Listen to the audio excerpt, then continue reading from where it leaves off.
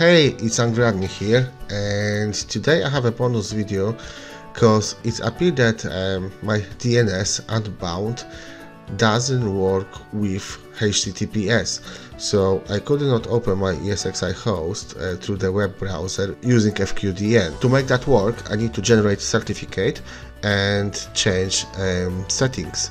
So let's very quickly have a look how we can do that. First step is to create your own root CA with this command and then enter passphrase. Make it something secure and don't lose it. Verify it. And now we can generate the root CA certificate. By the way, all the commands will be listed in the video description down below, so don't forget to like and subscribe to my channel. Thanks. The process of generating root CA requires to answer a few questions. After that, it will be generated with lifespan of 5 years. Now let me just speed up a video a bit and I will see you once it's all generated.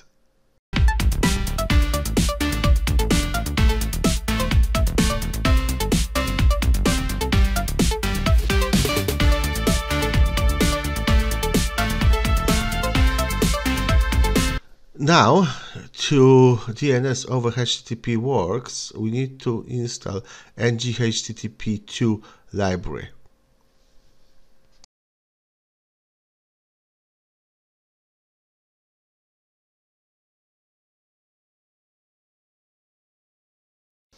On this stage, we just need to edit the Unbound config and add our TLS bundle. So we are heading over to interface 0.0.0, make a space to add a new entry, and we add TLS-cert-bundle column, and now we are showing where the bundle is. I put all my certificate in etc SSL folder. And we are pointing to our .pem file. Now what we need to do is to just save it and exit. So escape colon WQ, enter. And now we need to restart services. As you can see, probably you spotted that I already had that service stopped. So I just need to start it up again.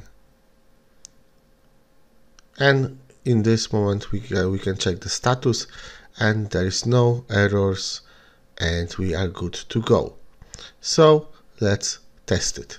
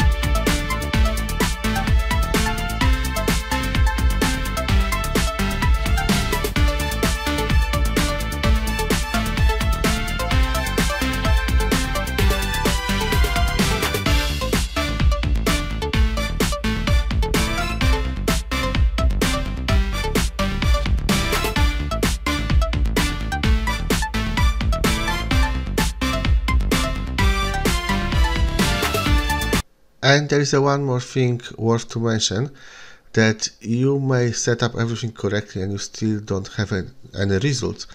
That could be the case that your local machine is not pointed to that particular DNS.